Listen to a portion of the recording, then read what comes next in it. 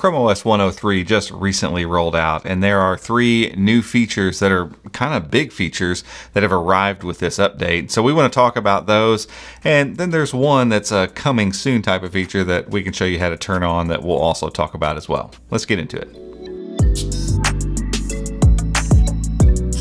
But before we get into that, this video is sponsored by Logitech, who we've partnered with for our biggest giveaway yet. We're giving one lucky educator or school faculty 30 Logitech Chrome packs to outfit an entire classroom with the best tools to enhance students' Chromebook experiences. Look, we know that with the ever-growing and evolving tech landscape, it can be overwhelming for educators these days, but Logitech has your back. These Chrome packs include the ideal set of solutions to attach to your students' Chromebooks to help drive their success, all in an awesome kid-approved backpack. This giveaway is open to all currently employed K-12 school or district level faculty, IT staff, and leadership, and it ends July 31st. So if you're eligible, make sure to check the link in the description so you can get entered to win. And again, a big shout out to Logitech for making all of this possible. So the first new feature we're going to talk about, we've actually made an entire video of, and it is Screencast. And honestly, this feature is so cool, it deserved its own video. It still does. We will link that in the description so that you can go check it out. But I did want to mention the fact that without flags or without any additional settings, you can see as I jump in here and just search Screencast, the app shows up, and your basic UI is there. So it's got your saved screen recordings from previous efforts with this. You can start a new screencast there at the top. And basically what this feature does is allow you to not just record your screen, but also like annotate it with like drawings and all that kind of stuff while you're doing it. You have a pop-up camera from your front-facing camera down in the corner as well. So if you're trying to kind of create a presentation, you can do that here. And then once it's all done, all of this stuff saves to the cloud. So it's all in your Google account. And once you go there and Google's had enough time to kind of parse down the info, it gives you a transcription of everything you've said so people can just jump to certain spots in the video. It's a very powerful collaboration teaching type of tool. It's only available on Chromebooks right now, and so it's a really cool tool. I can't turn it on right now or else it's going to kill my screen recording, so I don't want to do that. And again, we've made an entire video about this feature. Again, it is linked in the description, and I would highly recommend if you're interested in this to go check that out when this video is finished. But we wanted to highlight as one of the big features with ChromeOS 103, Screencast is here, it's available, it's ready to use. So next up, we want to talk about a feature that we've been tracking for a long time that has finally arrived, and it's called photo sharing. It's part of the phone hub.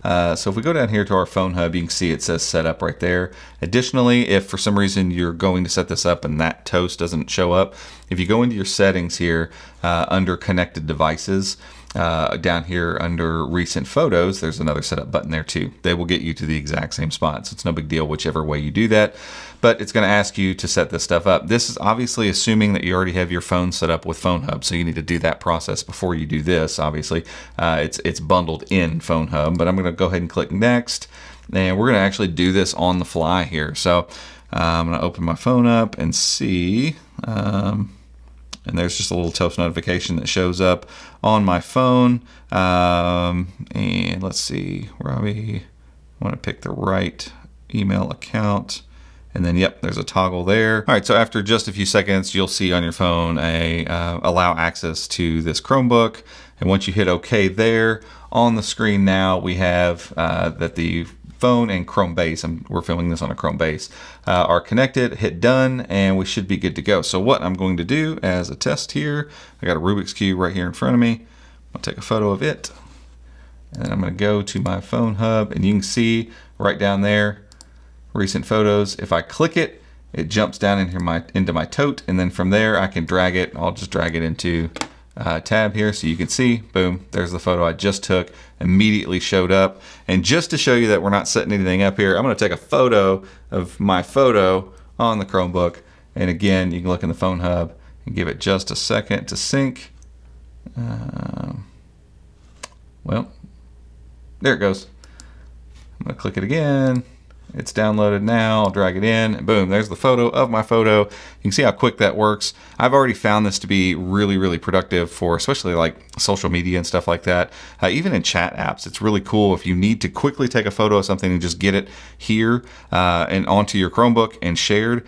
It's very, very handy. And what I did find too is if you edit a photo, say I took a photo and I wanted to go into Google Photos and edit it, and add the auto filters and all that kind of stuff. As soon as you edit that edited photo becomes the next one in your reel, in your photos down in your phone hub. And so I can actually edit the photo down real quick on my phone, see it on my Chromebook, and share the edited photo immediately without having to take any additional steps. It's super duper handy. This is a really cool feature. I'm glad to see Google has rolled it out. Okay, so the third feature we want to show you that is actually kind of a phone Chromebook type of thing as well is the ability to use Nearby Share to share Wi-Fi. So on the Chrome base here, I forgot one of our local Wi-Fi connections. And so if I go in here, you don't see any other connections to choose from.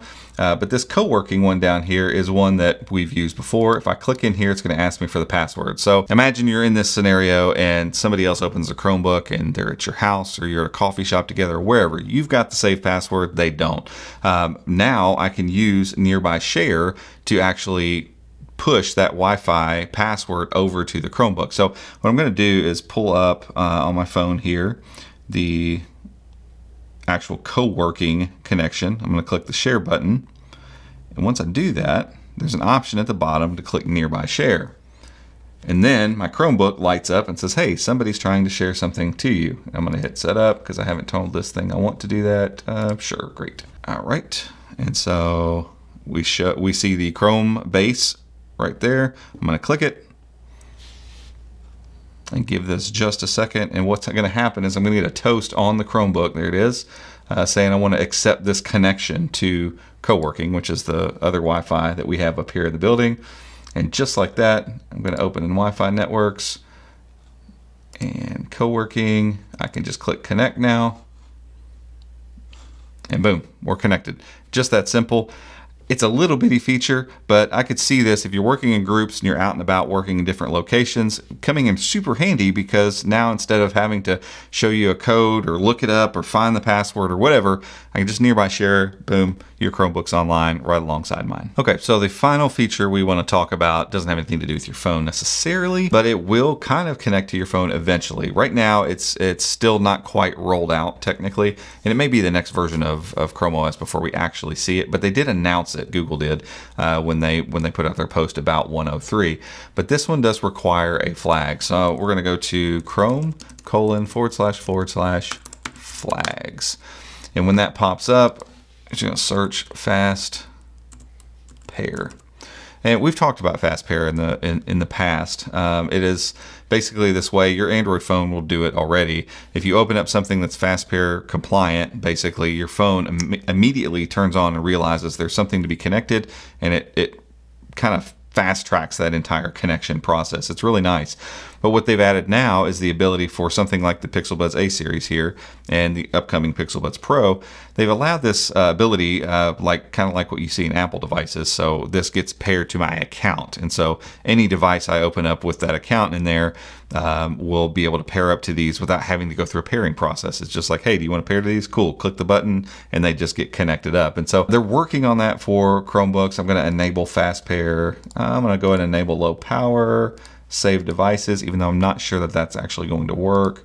Software scanning's fine, and subsequent pairing. So these are all 5 flags that are around this fast pair, and obviously these flags won't be necessary once they actually roll this out. But we'll run a restart real quick on this. I wanted to just show you those flags so that you could see them. We'll run a restart on this really quickly, and then I'll show you how fast pair kind of works on a Chromebook at this point. Okay, we've restarted. We have fast pair technically turned on and ready to go. So ideally, what would happen here is as soon as I open these up, they should send out a signal to the Chromebook. Now, I don't know if it's going to, I took them off of my phone so that hopefully they would be ready to pair. It looks like they're trying to already connect to something. So I'm going to at least put them in pairing mode to give us a chance here.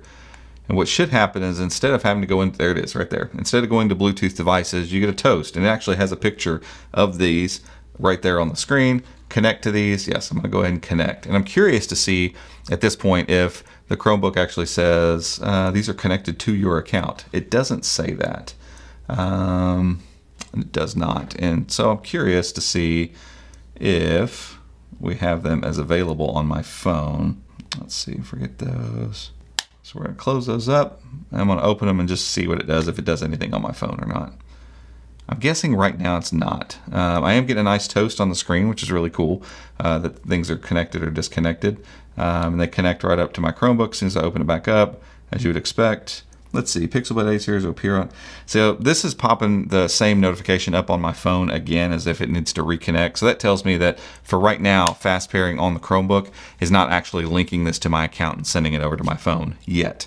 It's also not receiving that because before this, I didn't forget it on my phone. So what should have popped up once this works the way it's supposed to is a toast saying, hey, you've connected these to another thing on your account before. Do you want to connect these now? Go ahead. Yes, let's connect them up. So eventually this is all going to work out, but you can turn on the basic parts of FastPair and at least get connected to FastPair compliant devices much quicker right now. Again, this is not technically rolled out and not part of our 3 features here. This was the little extra on the side, but it is a cool feature if you want to connect up some stuff that works with FastPair on your Chromebook. But that's it for this one. That's 3 new features plus 1 for ChromeOS 103. We hope you liked this video. If you did, give us a thumbs up, head down there, hit the subscribe button, and be sure to ring the notification icon as well if you'd like to be alerted when we make future videos just like this one. Until next time, we'll see you.